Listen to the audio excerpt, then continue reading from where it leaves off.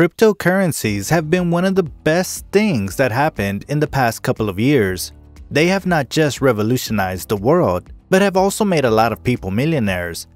2021 is going to be a pivotal year for Polkadot, Ethereum, and Cardano. Hi Fixers, welcome to Fix Your Finances, Build Financial Wealth. If you want to build your financial wealth and fill your mind with the right information, make sure to hit the like button and subscribe for us to provide you with more valuable content. In today's video, we will be talking about Cardano ADA versus Ethereum ETH versus Polkadot DOT. Without further ado, let's get right into the video. While each has its merits, competition between these three is starting to heat up as we head into mid-year. Alonzo is on track for an August release, which will bring smart contracts to Cardano. Polkadot is racing to finish parachain rollouts to enable on-chain governance. Ethereum is working on proof of stake with its proposed sharding scaling solution, which will arrive anytime in the following year. Let's start by talking about Cardano. It is currently trading for $1.34 per token. Cardano is a decentralized third-generation proof-of-stake blockchain platform. The Cardano project is a platform for smart contracts.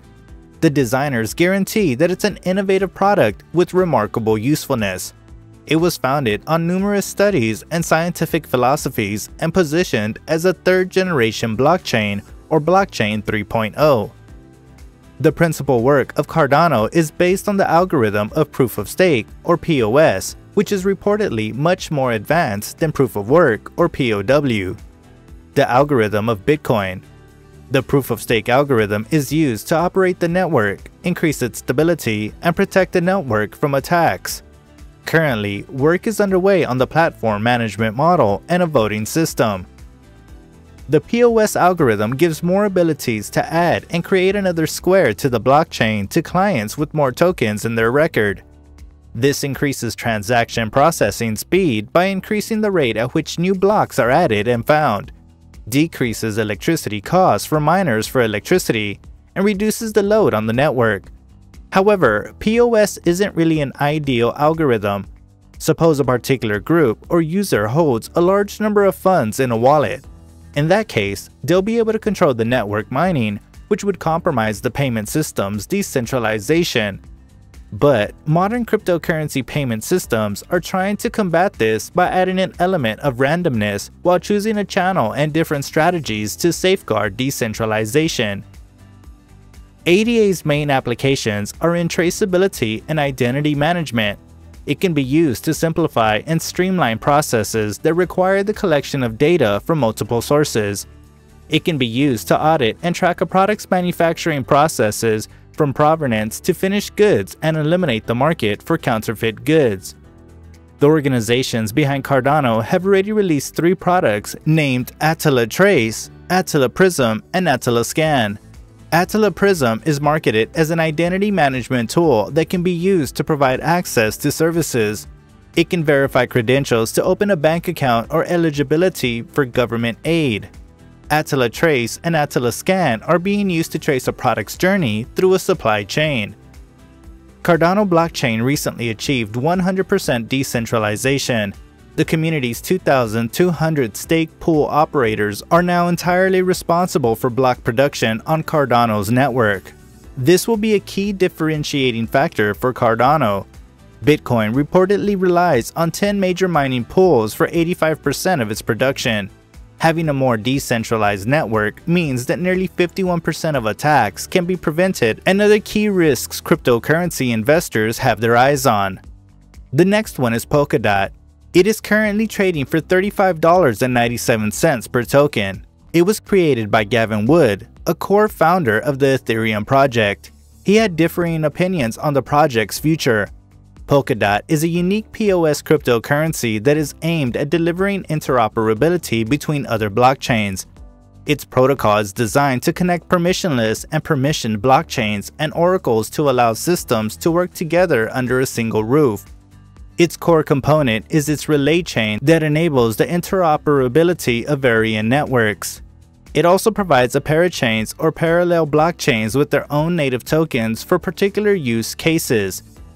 Polkadot differs from Ethereum as the developers can create their own blockchain while also using the Polkadot's chain security. This concept in Polkadot is called shared security. It can be called a scalable, heterogeneous multi-chain technology. It is heterogeneous as it is entirely flexible and makes no assumption about the structure or nature of the chains in the network. Many of the native parachains of Polkadot will be written using a Polkadot Runtime Environment (SDK). The final one is Ethereum. It is currently trading for $2,767.39 per token. Ethereum is an open-source, blockchain-based, decentralized software platform used for its own cryptocurrency, Ether. Ethereum is not just a platform but also a programming language running on a blockchain. It allows for the creation of a variety of applications, including tokens. Unlike most of the other traditional applications, they don't require intermediary services to operate. It enables distributed applications and smart contracts to be built and run without any fraud, downtime, control, or interference from a third party. During 2014, a pre-sale was launched for Ether, which had received an excellent response.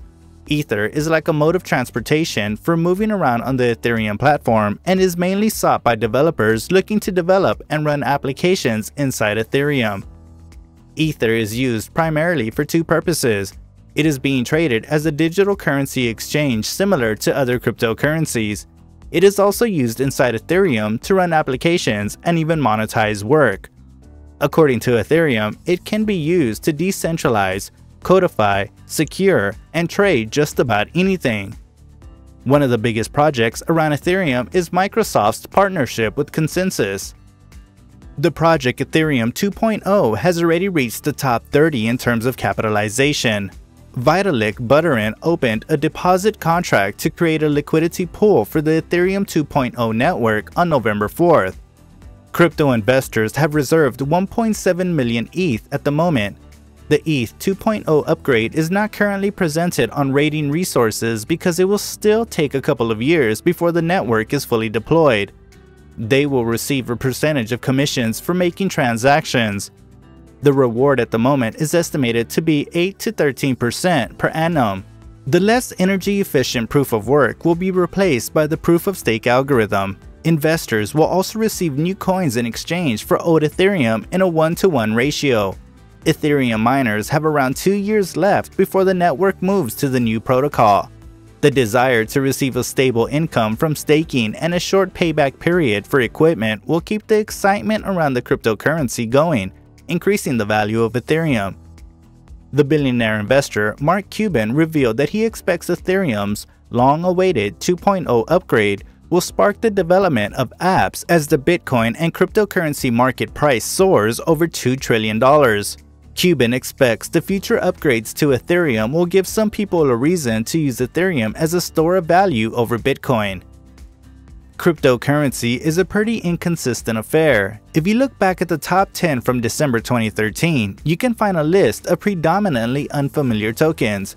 Within just 8 years, 7 out of them have dropped into obscurity, which proves the statement that most cryptocurrencies, even top 10 heavy hitters, might fade away at some point in time. When it comes to which smart contract platform will stay, Charles Hoskinson remains pretty philosophical, saying, "Who knows?" He said that this is a question for the market to decide. Hoskinson said that he prefers to talk about the topic from a different angle. Instead of determining which platform is going to win, Hoskinson focuses on actively working towards solving the problems that exist now. He believes that success is about making a difference, especially in developing countries. Cardano has a massive presence in Africa, which is a major differentiator between it and its competitors. He said the following about the problems in Africa. People in the developing world are shafted because their systems are terrible. They live in capital controls and corrupt governments, and they live in areas where there's not good rule of law. And they don't have stable currencies, and as a consequence, no real good banking infrastructure, no good risk management infrastructure, and so forth, so they can't build wealth. He mentioned that it doesn't matter if the infrastructure runs on Ethereum, Polkadot, or even Bitcoin. But he created Cardano because no one else was addressing the inequality of wealth on a global scale. Data analytics firm CryptoDiffer recently released figures that show the stake of proofing. Around $153.5 billion is staked across all the platforms, with Polkadot and Cardano being the most prominent with $25.43 billion and $28.95 billion staked. Meanwhile, on Ethereum, just $8.6 billion is staked, which accounts for 3% of its supply. This is mainly because staking, in its current form, requires users to lock up their Ether for an unspecified period. Developers are expecting withdrawals available around Phase 2 of ETH 2.0. However, this could be almost 2 years away. As of now, if we try to measure which platform has the most public support, Cardano is ahead of both Polkadot and Ethereum. Let us know in the comments below what your thoughts are on what Hoskinson shared in today's video. Make sure to subscribe and follow us on Instagram at @FixYourFinances_. See you next time at Fix Your Finances.